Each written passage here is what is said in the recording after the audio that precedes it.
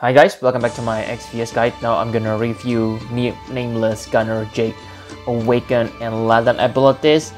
So he becomes a really good finisher, okay? Like you can see here, if you awaken all his Awaken and Latent, he can get 200% attack boost, which is on par with Regina. Okay, it is even better than most attackers on this game because they usually only get 160% attack.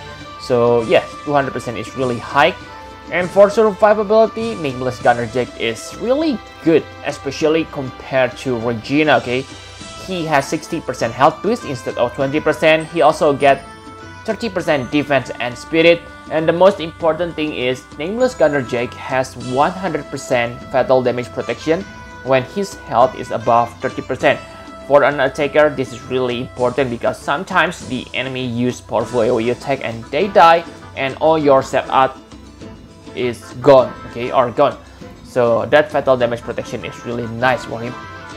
Another good thing about Nameless Gunner Jake is he has 250% true double hand.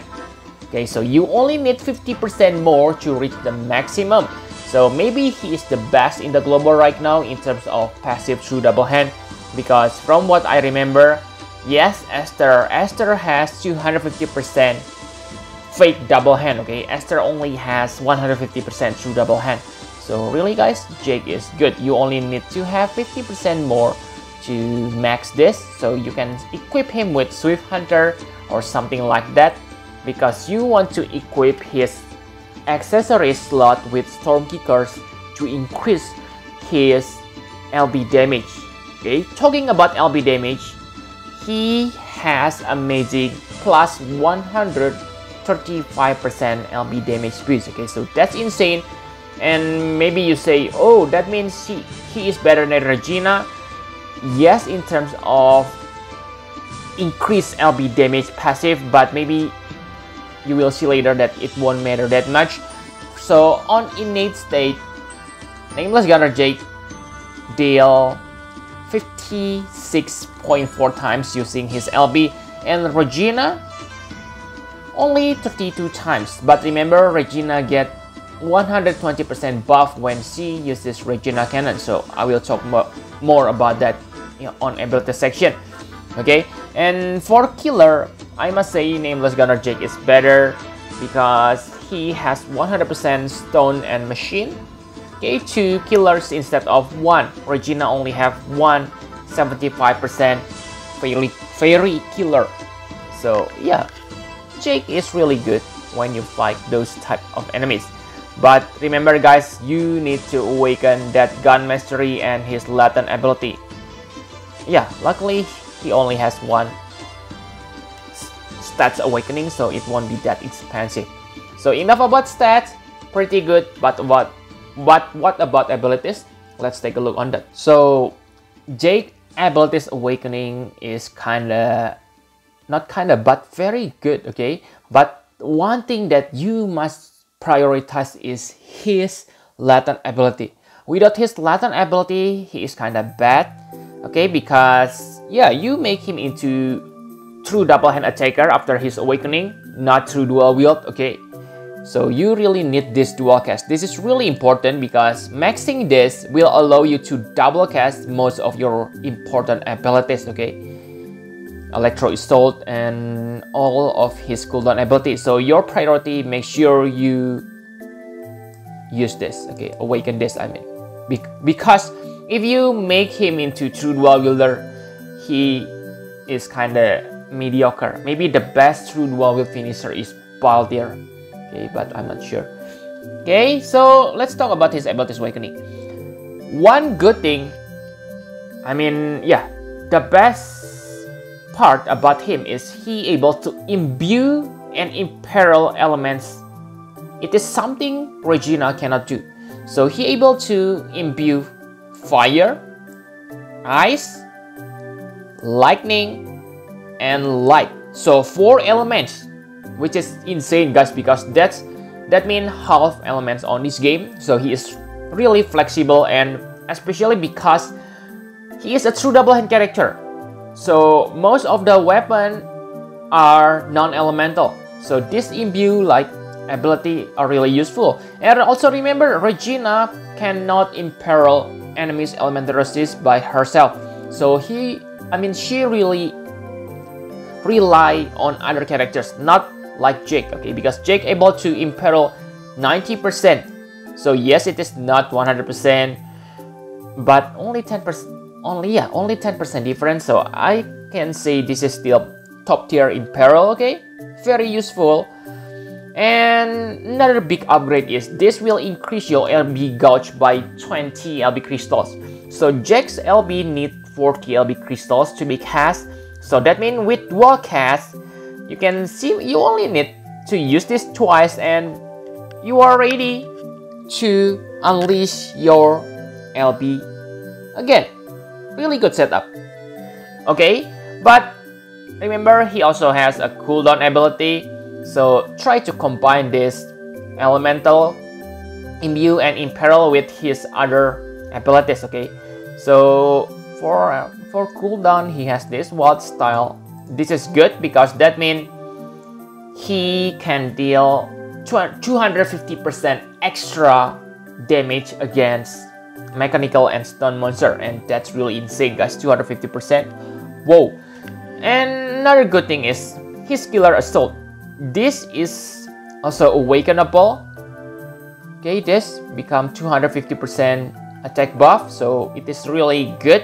And I think you should use this if you don't fight the enemy, mechanic or stun enemies. Okay, so use that 250% buff. And then this force boost. That means on the next turn, you're gonna be able to use your LB. Okay, so yeah, basically combine this with one of your assault. Okay, but I know awaken 4 abilities is kind of underwhelming, so simply choose one element for now. Okay, after you have gathered more resources, then yeah, you can upgrade the rest. But really, guys, max this first. Max one element first because you want to get this 20 LB, okay, to guarantee you able to use his LB every 2 turns. Okay, so yeah, your priority is gun mastery, 1 elemental assault, and then killer assault. Okay, but remember, these latent abilities are what makes him good, so don't forget that. Now, talking about damage comparison, guys. So Jake's LB deal less damage compared to Regina. The best damage, okay? So Regina here deal 32 times and Jake deal 24 times. That's the cause Jake's LB still deal inferior damage even when he has high innate LB boost, okay? So I assume you have Heart of Overcoming Hatred. So that's a really easy Trust Master to get, okay? You can get 50% extra LB damage from that Trust ability. And if you have 2 Aster, I assume you have 2 Storm Kickers. So that means you get another 80% LB damage. That means Jake can deal... Yeah, Jake has 250% LB damage, so he gonna deal about 74 times damage. But Regina, with those equipments and after using Regina Cannon, she will deal 106 times damage. So yes, I must say Jake is amazing, but like you can see, in terms of raw damage, Regina is still the winner. But remember, Regina's LB is not a finisher because like you can see here, 23 hits, while Jack is 1 hit. So I really cannot calculate the damage, but assuming you don't have Regina partner, then maybe Nameless Gunner Jake gonna deal more damage because you will multiply that damage, okay, 74 times 3 if you able to place it on the end of your chain, and it is really easy, guys. Okay, only one hit. The animation is kind of long, so basically learn to time your attack. But Regina, you really need a dupe character to be able to max her LB. Let's say if you use Absolute Mirror of Equity Chainer or whatever, then Regina's LB gonna break your chain or whatever, or miss your damage, which make it deal slower damage. Okay, so maybe not that powerful as it seems. Okay, that's Regina's weakness. Okay, so yeah, Nameless Gunner Jake is really good, but what about the party formation? I think the best partner for him is Summer characters. Okay, Summer, Voltra and Citra, Summer, Fina and Lit, because they able to give your party a railway chaining move. So what you want from those is the elemental chain, so your LB gonna deal maximum damage easily. And Maritime Strategist Nicole is also a good partner because he has float. Okay, dual cast float, so basically you can make anyone into a chainer if you equip them with Leviathan. Leviathan has Violent Current, so after doing his buff on the first turn, on the second turn when Nameless Gunner Jake LB is ready, you can chain your flood with Violent Current and finish using Jake's LB. Okay, so I think that's all you need to know about Jake. Really awesome character, okay, but kinda expensive, but totally powerful when you fight machine and stone enemies. Okay, so yep, thank you very much for watching. Please hit the like button and subscribe to my channel for more Final Fantasy Private Videos guide. Bye bye, guys.